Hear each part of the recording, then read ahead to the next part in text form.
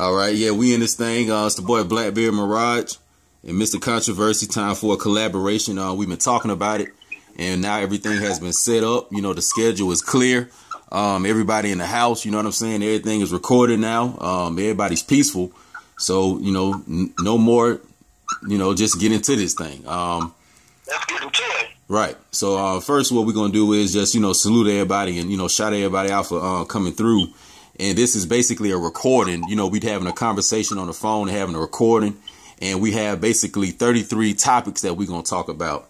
And what I'm going to do is I'm going to lead the topic, kind of introduce what we're talking about, give a background on it. And it's just going to be a real natural conversation. So, you know, it's going to be both formal and informal. The formal aspect is just having a, you know, a guideline basically that we could use to keep the conversation on direct. But we'll also be informal, you know what I'm saying? Just like some family, you know, having a chit chat, you know, sitting on a green box in the neighborhood, you know, or if you some women, you know, at a beauty supply store or something, just chilling or talking or whatever it is you at, just real natural. So, you know, first, you know, I kind of said my little spiel real quick. We're going to let Mr. Controversy, you know, shout y'all out. Well, you know, when that coming from the man Blackbeard the assassin, you know, I just like to definitely give a shout out to my boy Blackbeard. You know, we promised that 2008 collaboration, and it is here. The time is here, and we're going to chop it up like no other two people can do it. The Tank and the Guillotine. And, you know, we said that we was going to combine forces, and unlike the drama that's going on with these bed wenches, we have a code. Right. And we follow the mission and the message that we have. Me and Blackbeard, we are very sincere about the message that we're trying to spread. And we are relentless. And you know, I'm ready to jump right in it, Blackbeard. Ready to jump in, brother. Right, exactly. That's a good introduction into this because, you know, like the brother's saying, you know, the whole point of all this is, you know, yeah, some of these tapes that we make, you know, seem real hard to some people, but at the end of the day, it's really about, you know, bringing unity, bringing all the alpha brothers and the alpha sisters together. That's on some real shit. That's just tired of all the fuckery and basically want to just get back to a real natural way of life and even just a higher spiritual way of life. So we basically gonna pop that off in this and, you know, just some real good energy. And I'm real turned up and real ready for this. And I'm real heated for this. So we heated. So you already see the tank turned up and now the guillotine is sharpened up. So let's go. So let's get to it, brother. So what we gonna do is we gonna say this shit and y'all gonna deal with this shit. You know, y'all can research some of the stuff we gonna drop because as usual, you know, I'm gonna try to give some books and anything else that can pop to my head. And the brother, Mr. Controversy, is gonna give you what he gives you. So, you know, look up that stuff. That's the homework assignment because we don't want to make this seem like it's just a relaxed entertainment thing. This is really just a more of a strategic planning for future success. It's strategic planning for future success. So that's how we want to approach this thing. So the first topic of this discussion is, you know, what I did is I just came up with 33 things that a lot of people on so-called YouTube talk about in their videos. And things that are kind of common that may be in the psyche of so-called black people right now. So what we're going to do is just talk about each of them. Like I said, I'm going to introduce them and then we're going to, you know, keep this thing going. So number one, colorism. Only black men truly value black female beauty. You are not his standard of beauty. And this his I'm talking about is this foreign male standard of beauty. So the first thing we're going to deal with is this whole concept that black men don't really value black female beauty and the fact that this foreign man has his own standard of beauty. So this is how things go. It's no different in the human kingdom. It's no different in the animal kingdom. You know, every species is going to line up and going to pair up whatever its natural half is. Now, the only thing different between us and I would say, you know, the lesser animals is what's called the animal intellect, because humans really aren't even evolved like a lot of us think we are. We just have this certain lower level of cognizance and we can kind of, you know, choose things. We have a free will. But nevertheless, what this does is it causes us to really dive deeper into ego, and we start having too many choices. and we start doing things that aren't really natural. And one of these unnatural things is you got a group of women out here that want to go to a foreign group of men that have their own natural standard of beauty, and want these guys to replace it. So it would be something like wanting a dog to replace his, female dog with, let's say, a cat.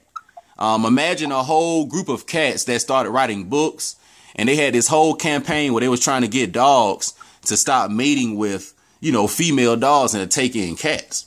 So not only would this cause a lot of confusion and fuckery, but as I was saying earlier, it's very, very unnatural.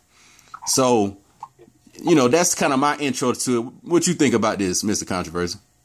Boy, I'm going to tell you, Blackbeard, the way that you broke that down, brother, that was spot on, that description of when you talk about nature and you talk about species and you got a race of women who are basically, like you said, you did it in your infinite genius, like a cat trying to go to a group of cats trying to go to a dog to plead their case to why that dog should throw away their own species of dog and mate with them. Facts. And it defies description that goes totally against nature itself. And you think about that situation with that Amara neglect or whatever the fuck her name is. I don't give a damn what her name is. Right. But that so-called colorism. She tried to make her case about colorism when that Latino DJ basically told her in her face. Brother, you want to know something? You want to know something funny real quick? I was at the barbershop earlier and I saw a commercial for Burlington Coat Factory. And long story short, guess who was featuring in the commercial? Oh boy. Amara La Negra. But go ahead, but keep going ahead, but keep going. Oh boy, that is something right there, brother, because I was looking at Kid Organic when he put a actual video that she made. And in that video, she's sitting in there. Here's the same woman that's getting bent out of shape, butthurt, because that Latino man told her that you basically ain't the standard of beauty of what we looking for. And then right in the same breath, she wants to go and talk about colorism against dark-skinned women and call herself an Afro-Latina when in that video, she in that video with a white man. Wow. And now you say to yourself, this is what gets them in hot water with people like me and you, Blackbeard. Right. When the hypocrisy, that what it boils down to is just like me and you are basically getting at, is they are butthurt because the reality is that they're not the standard of beauty for the men that they're kissing the ass of. Nope. White men and non-black men. And then to add this in, and because of course we got people that say that, well, you wear the white woman, hairstyle and the weave and all that, and they'll say that that's contributing to her being at the lower level of the standard of beauty. But I'll go to another level. Let's say all these King magazines, all these XXL magazines, all these Playboy magazines, all these CD covers and all this different shit that y'all posing on with the bikinis and all this shit, all the Instagram shit y'all doing. Ain't no so-called black men getting no money from that. So at the end of the day, if once again, now it's two sides to that, because a lot of black men need to probably create these types of businesses so these women could take photos and stuff at their businesses. So I'm not saying that it's just the sister's fault. But the point is that, you can't be going to the Jew who is, let's say, the director of some rap video. And then, let's say you dark skinned and you wondering why when you show up to, let's say, the photo shoot or the video tryout, everybody light skinned or whatever. It's like these folks got their own standard of beauty, Right. And at the end of the day, the only person who really values black female beauty is the so-called black man. Now, you're going to have other ethnic men that may, see women of color and they may think that these women are attractive. That you got that out there. But at the end of the day, when the shit really boils down, like on some real nature type shit, yeah, it's going to come down to people fucking with their own folks. Because let me tell you some shit.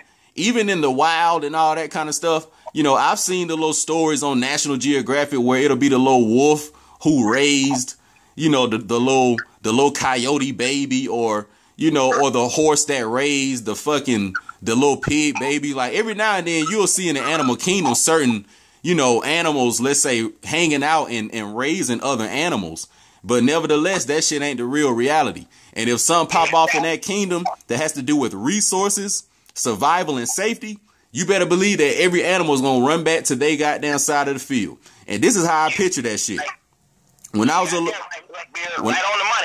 a little boy in school, and I used to be in class, and they would show the little African Sahara Desert and all that, or the little water hole in the or the river in the Amazon jungle or something. Something that always stuck out in my mind is I always saw the zebras together, I always saw the antelopes together, I always saw the lions together, and I always saw the giraffes together. So basically, I'm seeing that all these different species are using the water hole, and this is what they have in common. But at the same time, they fucking with their own people, you know. Exactly. So this is something. Yeah, go ahead. And you know what, Blackbeard, to add to what you're saying, you know when me and you did those classic masterpieces talking about the black males that lack that killer instinct, them beta males? Right. And you know, when you think about that video clip in the front of the video of the Lion Kingdom, and I was talking about how the same thing that you just said, where everybody's going to get that water. But the key word is what you just said. They're in their own species going in that herd to go get that water. Facts. They're not going to mix up with the hyenas to try to drink water. They're going in a pack with their own species to go get the water. Facts. And the lions, when they're going to try to go after those buffaloes, the lions are grouped up together with the other lions. Yep. And they all understand the separation of the species. They all understand procreation. The only ones, and you know that leads me into what me and you was talking about earlier, out in the real world, when I put them challenges out there for them, all the people to participate in. And me and you, Blackbeard, we put our money where our mouth is. Just today, before me and you got ready to do this collaboration, we saw it for ourselves, and we are thousands of miles apart. Two different states. And while we were collaborating on the phone, we both saw bear winches walking with a white man. Facts. Yep, I'll tell him where I was at. I was at the mall getting a haircut, and when I walked in the mall, one of the first places I saw is this little place that makes little figurine statues, like a family or somebody may come in there with like a picture or a three-dimensional concept, and they'll make like a little clay figurine out of it. And guess what clay figurine they had on display in the front? You guessed it, a Negro noose neck and bed stench with some pale manky. And then about 15 minutes later, I saw a live Negro bed stench, you know, with a so-called white male. So yeah. And you know, I love it, Blackbeard, where, you know, like that cliche says, don't believe your lying eyes. Yep. And you saw it right there while we were on the phone talking. Yep. And likewise, on my side, I'm out there talking to you on the phone. Mrs. Controversy is in the Walmart getting some things out of Walmart. And right there while I'm talking to you, I'm telling you, there's a bear winch right there pushing a cart, a grocery cart, and the white man is pushing the grocery cart, and they're got a bear winch with her natural hair holding that mixed breed child with probably the blue and green eyes that she always wanted. Wow. And I'm sitting here saying to myself, checkmate once again. Checkmate. In the real world, right there while we're on the phone, talking live. That's sick. And then, me and you, just today, I'm telling you, here's the white lady that's a lawyer, that's my neighbor, and she's getting dressed up like she's going to a formal event, like something. She got her hair done and everything. And the next thing you know, right next to her, who has she got right next to her? What race of man? A white man. Every time. So what we're gonna do is cause see, that's gonna be something we're gonna address at the end. So what we're gonna do now is we're gonna go to number 2 and keep this thing rolling. Let's keep it rolling, bro. So number 2. Now this kind of was hinting at number 1, but we'll briefly go over it one more time. So colorism. Black men actually love black beauty, including love for his own image and love of the image of what he reproduces, i.e. black people. So what I'm saying here is this. On average, my whole life growing up, when I've been around black men, I've never really seen black men demonize their own image, meaning their selves. I've never seen this, black men say things like, man, I can't stand how my beard gets nappy and the shit get itchy and goddamn when I ain't washed my face or something like that. This shit feel like goddamn some, hard carpet or something or damn, man, like man, my skin is, X, Y, and Z or something like that, or da or damn, man. And also too, like, I saw some bullshit where Cynthia G said something about that the brothers who have a bald head are trying to be like the white man. See this silly ass shit. Once again, we got pictures of Aboriginals with no hair. I mean, y'all seen so-called pictures of Egyptians with no hair. But anyway, just this whole concept that, black men overall love their own beauty. I've never seen black men, want to damage their eyes because they don't like the color. I've never seen none of this stuff, So that's kind of what I got on that. What about you? Boy, Blackbeard, you said a mouthful, brother, because when you brought that point up with Cynthia G, that was a classic right there. When she put her foot in her mouth so many times, it's too many times to count. And that was one of the big ones right there when she said that the black man wants to be a white man. The fuck out of here. And you have seen so many times that I have deconstructed that whole argument there where I told Cynthia G, wait a minute, Cynthia G, if you want to use this whole point of the black man wanting to be a white man, let's look at that. Who is walking around with blonde weaves in their hair? Facts. Who is doing that, Cynthia G? Who is going and spending billions of dollars on green and blue eye contacts? Who's doing that, Cynthia G? Uh-oh. Is it black men doing that? Uh-oh. And I thought she said that the black man wants to be white. He wants to be the white man. So if the black man wants to be the white man, he should be doing things to his appearance to make him turn into a white man. Yep. So what about the skin bleaching? If the black man wants to be a white man, shouldn't he be spending billions of dollars like these swirling Negro bed wenches bleaching their skin to try to be the white man? I don't see the black man. I've never seen it. Bleaching their skin. Never seen the shit. And then another thing, Blackbeard, that gets me too is when you think of her making an asinine statement that the black man is trying to be the white man, and then you look at who's actually spending money to be the white woman. Uh-oh.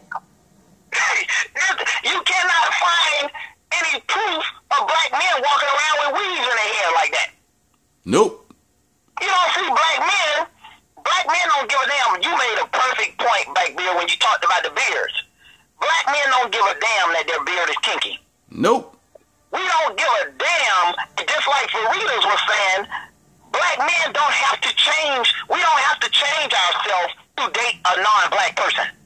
Nope. You got the most thuggish ape and savage, and that thug and that ape will walk up to that white girl with his pants hanging off, and he'll spit game to that white girl with that the damn illiterate, ebonic ass of his, and he don't have no problem pulling a white girl.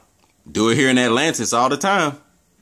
But then you got that WWE fake ass, bleached ass bitch who went and bleached her skin, went and put that fake ass hair in there, the fake ass eye contacts, and talking like a damn white girl, a valley girl accent.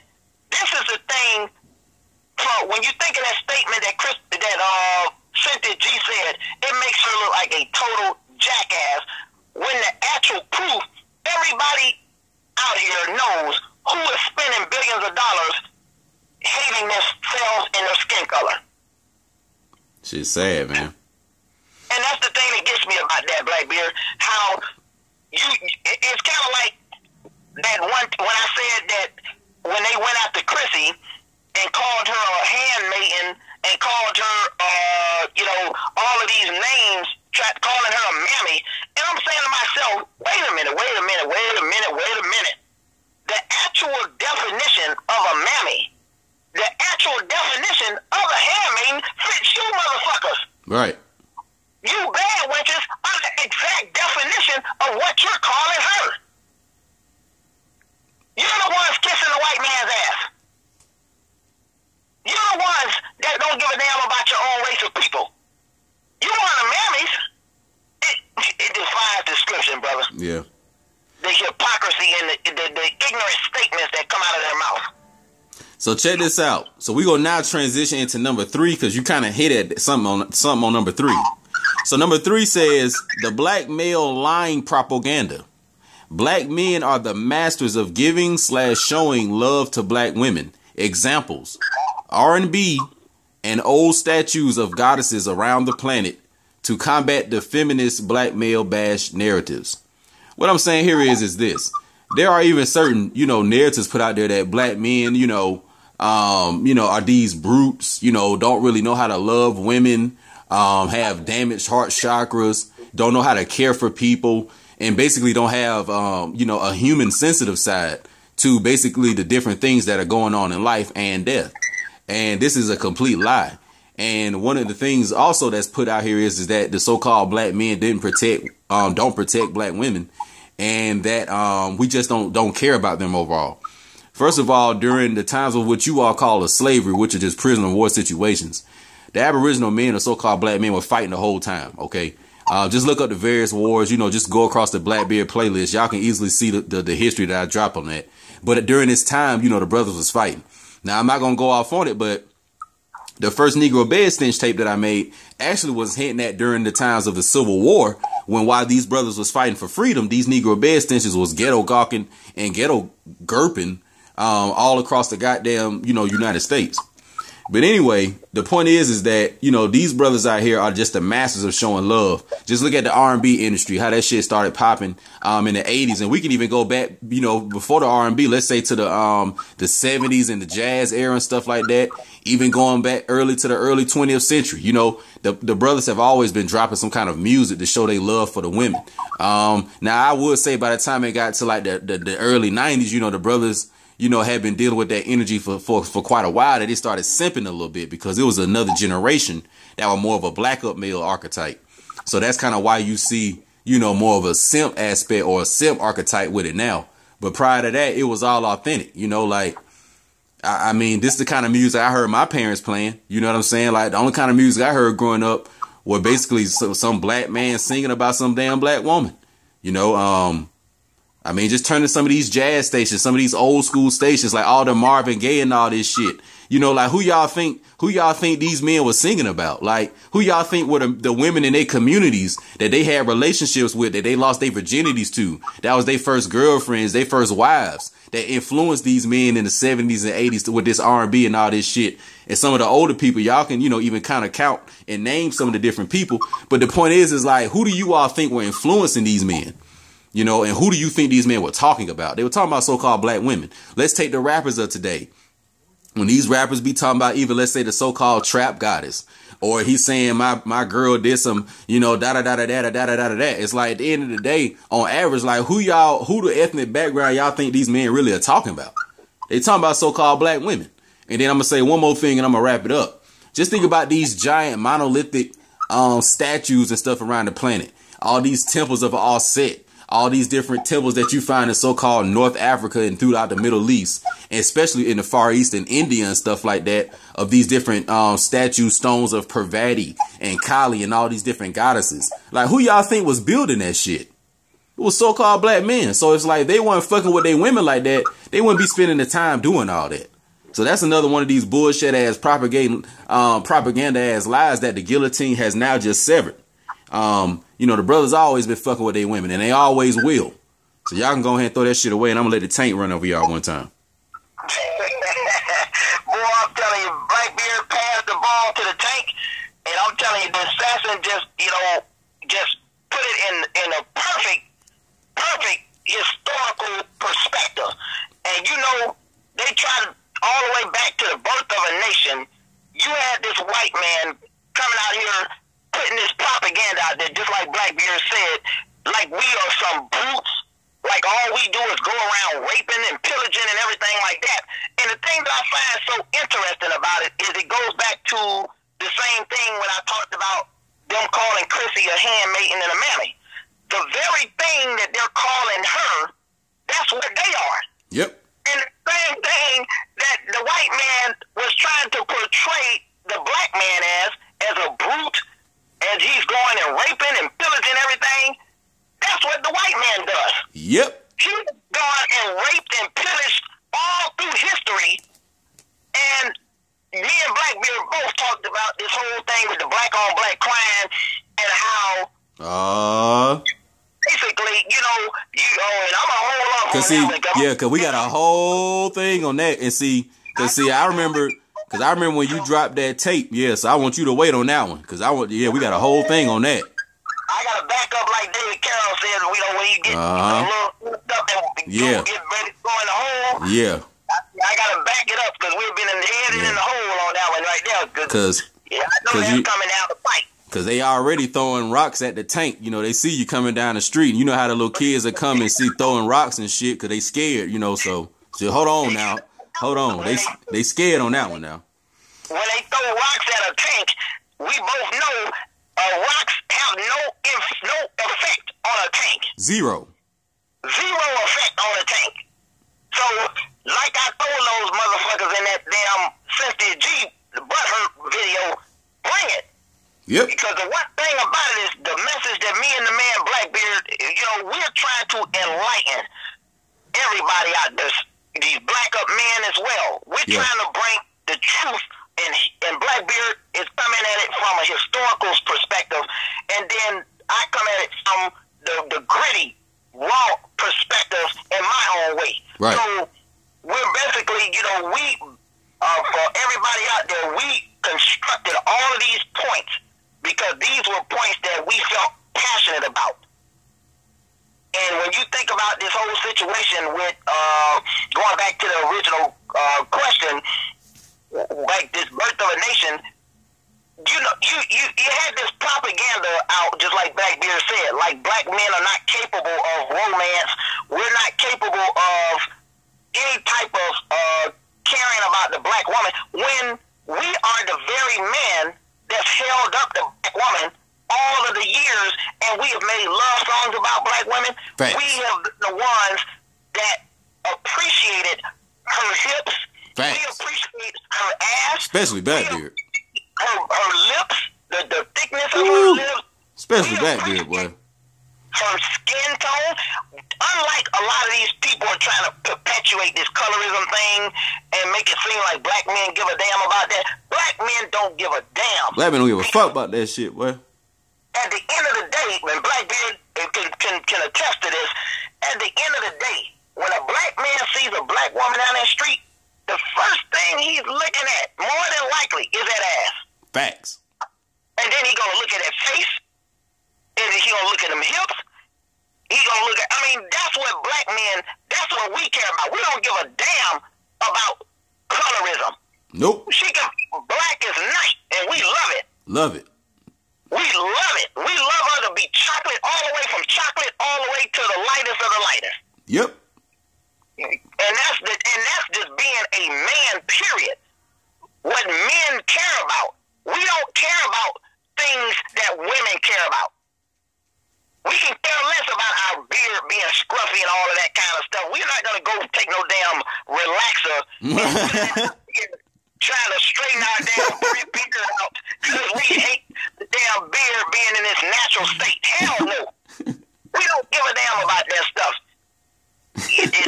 You So it just the lies that's been put out against black men, and the problem that both me and Blackbeard have is the fact that we have a balls to speak up about what's happening in this society. And you got a whole slew of black males out there, these black up men, as my boy Blackbeard patented. Facts. A whole slew of them out here who, in the face of total, utter disrespect. Okay. So you going right into the next one. So let me introduce the next one, and then you can keep going. The outliers, the quote unquote killmonger archetype, the glitch in the false reality / parallel universe, the alpha black heterosexual male who uses force. So go into that one. Oh yeah, the killmonger archetype, and they go back to what me and you were talking about, Blackbeard, about that killer instinct. Yep. The whole black up man's the psychology behind it. And you know what just crossed my mind, Blackbeard, was that brother that actually was raised up to be a black up man. That brother that signed that contract. Yeah, football. Yeah, that football with Florida, and that ratchet ass mom of his got her fat ass up out the seat and walked off on national TV, embarrassing that boy. Sad. And the thing that I felt so proud about, Blackbeard, I wish I could have talked to that brother. You know, he sounded like a damn idiot with that damn ebonics. I need to straighten that shit up and teach him how to talk some damn English where people can understand his ass, because he sounded ridiculous on that damn TV. But, you know, he made us look fucked up on TV. Yeah, he did. He did. And I know the white people were saying to themselves, what the hell is this motherfucker talking about? But that's a topic for a whole other ballgame. Right. But the fact that that brother actually grabbed his balls back after being raised up, me and you both know, Blackbeard, that boy was raised up to be a black up man. True, he was. We know that mother castrated his ass all his life. Damn. And that boy took his balls back and said, you know what? Fuck that. I know she raised me up to be a black up man. Fuck that. I'm gonna be an alpha male. Right. I'm gonna make the decision myself, whether she like it or not. Right. And then when you think of the psychology of these black up men out here, where you got a Cynthia G and a Crystal and Karen, me and you were talking about that earlier, Blackbeard, how you got these two women in particular, and you got black up males in their comment thread, and they're calling them names. Cynthia G calls them beta male simps, and you got a beta male simp sitting in her comment thread. Like a fool. Sitting on ice, just like the black up man. It defies description how you got a woman who's talking shit about black men all day, every day, both of them, and you got black men in their comment thread. Congratulating them. So let me and agreeing with what they're saying. So let me transition into number 5 now, because this is something that you put out there, and I want you to just go in on this a little bit more. Mating. White women hating on white men. Where is the video? The equal to black females who publicly shame black men. Oh, woo, boy, Blackbeard, you said a mouthful there, brother. That is a deep challenge. Blackbeard, wasn't that a deep challenge right there, Blackbeard? It just was. I'm telling you, like, when I'm, like, my whole life, like, when I grew up, because I did grow up, you know, in a city where it was like, this, you know, the hood on the south side of Atlanta in Riverdale. And it wasn't really like no white folks out there like that. But when I went to college, and because of my education and stuff like that, I was able to go to, you know, a little more higher elite areas. And this is when I would start being around Caucasian people a little bit more. Now, I would be with them, around them when I was with my parents as a little boy, during my parents' business activities. But as far as me as a man individually, that was when I got older, of course, in college. And on average, man, on some real shit, from all the white guys that I knew that played football, that I was cool with, they used to work out with us. A few of the ones I knew that was in the fraternities and stuff like that. And just some of my average classmates from the business building and stuff like that. On average, man, these guys are dealing with their own women, man. I mean, that shit just facts. When I'm in the grocery stores, I mean, that shit just is the reality. That's just reality. And you know, Blackbeard, you had the balls to take on the challenge. Oh yeah. You had the balls to tell the truth of what you see. Yeah. You had that sister that went on with Crystal and Karen that put that reality right in her face. Right. So let me ask you this, because number 5 and 6 both deal with mating, and they both dealing with basically the white female typically choosing the white male and vice versa, and their whole genetic survival in the code. But what I want to really ask you in more of a question, and then we'll go to number 7, is why don't we find the videos just like we found with the black females just trashing black men? Like, why don't we find those videos about white females doing that, let's say at the same degree? Because you do have some white feminists that do it, but we mean more so at that energy that kind of when we see black females do it. Well, like the Professor Black Truth made a video about that when that Amber Phillips went on there calling black men rapists. Wow, yeah. Excellent point. The same point that Mr. Controversy has been pointing out about why are you not seeing white women that are so-called feminists? If you're feminist, why are they not going against white men? Why are they not calling out white men then? Right. You see, this is the thing that I'm saying. This is what gets me right here. Black women that get on TV, these swirling bear wenches, and they will directly address black men. I don't date black men. And then Rachel Lindsay gets on national TV, the so-called first bachelorette, and it kind of goes back to what you said, Blackbeard, when you look at, let's look at the white women, and let's look at the bachelorette and the bachelors. Both sexes, unanimously, their own race. All of the white bachelorettes, every single one of them from every season chose a white man. Yeah, every time, man. Every time. That shit. Yeah. And every white man on the Bachelorette, every white bachelor, every season chose a white woman. That shit facts. And that's a fact. And anybody that's out there right now at the sound of me and Blackbeard's voice, I want you to go and, like my boy Blackbeard likes to tell you to get, he says you go and learn for yourself. You go and he'll give you the book references, but you go and look at it for yourself. And this is a challenge out to everybody that's out there. What me and Blackbeard are talking about, you look at all of the bachelors and bachelorettes, and in the day of internet now, and the age of iPhones and Google, it's no excuse for not being able to fact check what we're talking about right now. Exactly. Everybody out there can go and look at every one of those white bachelorettes and those white bachelors and come back to me and Blackbeard and say, you know what, them motherfuckers are damn right. They are right. They chose white people. And here you go, fast forward all the way to 2017, the first black bachelorette. And what the fuck did she choose? A white man. So let's not a man of her own race. So let's transition now into number 7. The black male attacks. Black men are attacked as a collective. What I'm saying here is this. Usually when one black male does something, all black men get in trouble. So let's say that there's a situation or a crime, and the report is that it was a black male with a white shirt and dreads. The locks in his hair. Keyword, they call them dreads. They're locks to us. But anyway, this is the description of the guy.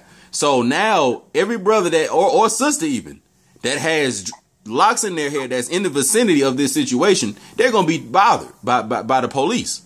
Simply because we don't get the blessing of being an individual. But see, it doesn't work that way when you do something good. So let's say as a black man, like me, for example, and Mr. Controversy, as we both to tell y'all now, y'all can take that shit to a brother with a GED because we college educated now. So, but see, look at how we represent the brothers with, being educated. They say, oh, black men ain't educated. Oh, black men don't go to school and get real degrees. Oh, black men are entrepreneurs. Oh, black men don't build. But me and Mr. Controversy doing both of that. But look at how on the positive side, all black men don't get that blessing. But let's say if me and Mr. Controversy robbed somebody or kicked at somebody doing some hot shit, they would say, oh, see, all black men be on that shit. All black men do this and all black men do that, when it's on some negative shit. So we don't get that, you know, we don't get that same blessing. And once again, the guillotine just chopped that shit right on off. Right now, the guillotine done just chopped off 7 heads because we 7 down. And y'all know I deal with a lot of that tree of life shit, and y'all know to deal with that number 7. And we're going to go right on down to 33. So now the tank about to run over its 7th victim, and I'm going to let this brother go on in. Boy, I'm telling you, boy. Blackbeard, you were the man, boy. I'm telling you, because, you know, when coming from the assassin, you know, for everybody out there, I'm going to tell you something. I know it's been a big void out there for brothers. They like to say that brothers don't network. We don't collaborate. We don't network. We don't build. And just like Blackbeard said, we are both college educated, and we are both black men who do not fit that stereotypical way that they like to group us into one. And I've talked about these apes and these savages out here committing crimes and thugs and all this, but the thing that amazes me about it is, like Blackbeard said, we get grouped as a collective unit, whether we're ape, whether we're a savage standing outside the Arab store with a black and mild on our ear, or whether we're in Georgia State, whether we're in any college in all across this country, whether it's Grambling, Bethune, it don't matter what college it is. They're going to group us together as a collective unit as if we are all thugs and apes walking around with a black and mild and our pants hanging off our ass. But with the white man, so the white man can go out there, commit mass shootings, which we done seen in Las Vegas. We done seen the school shooting that just happened in Parkland. We had all of this, the Timothy McVeighs and the Dylan Roofs, all of the white men, and they put them as individuals. Yep. They were just long gunmen. Long gunmen. But if you got Freddie Gray or Michael Brown, as soon as Michael Brown got shot down in the street, the first thing they did was went to that tape, and they showed him manhandling that little Asian dude in that store, in that convenience store. And so by doing that, what they were trying to do was they were looking at it, they put that video of him, but it wasn't about him. It was to show all black men as thugs. Right. All black men as criminals. All black men as apes and savages. But when the white man goes and commits a mass atrocity, like shooting up all them people out there in Vegas at that concert, he gets grouped as an individual person.